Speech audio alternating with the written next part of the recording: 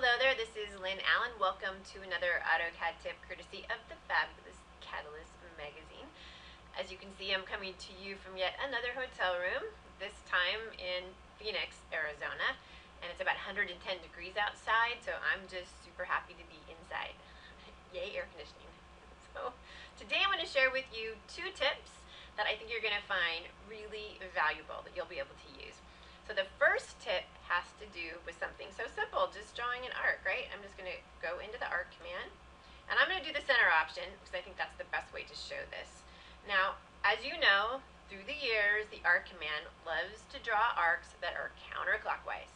If I try to draw it clockwise, it's like, oh no, it's so not going to go like that, right? It's going to always wants to draw it counterclockwise.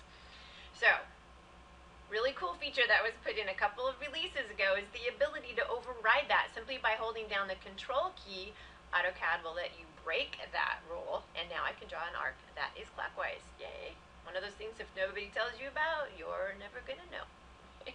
Very, very simple. You let it go again, it goes back to counterclockwise. Alright, so that's my first tip. Don't forget that when you're drawing an arc. Of course, over the years, we've managed to kind of get around that, but now you don't need to. So the other cool feature, also put in a couple of releases ago, is the ability to fillet an open polyline to itself. Now in the past, if I tried to fillet an open polyline to itself, AutoCAD would once again be like, oh no, it's not going to go like that. Bossy AutoCAD.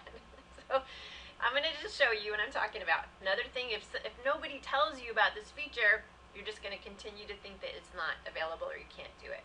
So you can see that's a polyline, nothing up my sleeve. I'm going to go into the fillet command, and very simply I'm just going to select the two endpoints there. It doesn't matter whether they're poly arcs or if they're straight polylines. I can now easily go in and fillet that open polyline to itself. Awesome! Double awesome! So there, you learned two tips that I hope that you'll be able to apply. Thank you so much for joining me, and I'll see you back here in 2 more weeks. Peace out.